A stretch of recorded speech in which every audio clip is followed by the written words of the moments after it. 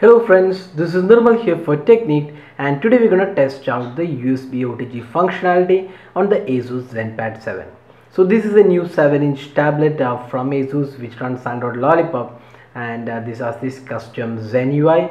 So let's test out the USB OTG functionality. So we have a micro duo with us and we have the ZenPad, and let's connect this and see if it is detected.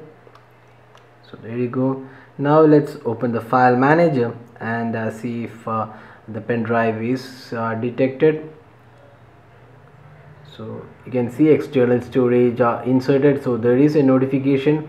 Now let's see, you can see here internal storage as well as USB storage. So this means the OTG is detected. So this is the USB storage which we are connected, and you can see the removable disk.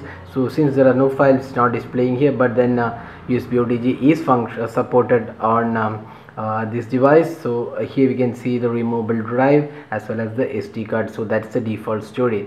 So officially USB OTG is supported on the ASUS ZenPad 7.0. so you can connect your computer peripherals like keyboard, mouse and other things to the device using the USB OTG cable. So you can pick the USB OTG cable from online stores for as low as 200 rupees. So once you have got that, you can connect computer peripherals to this tablet. So that's a quick video on the USB OTG functionality on the ASUS ZenPad 7. So that's all guys. So hope you like this video. Don't forget to hit the like button and also subscribe to YouTube channel for more videos. Thanks for watching. Have a great day.